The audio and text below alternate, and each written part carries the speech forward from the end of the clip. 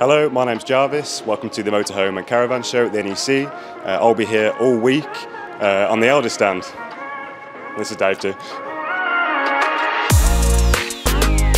First of all, we'll take a look at the CV camper vans, particularly popular, particularly the CV80, just over here. A few different layouts between the motorhomes. People tend to like this one for the pop-up roof. Just gives you that extra bit of space at the top to sleep in.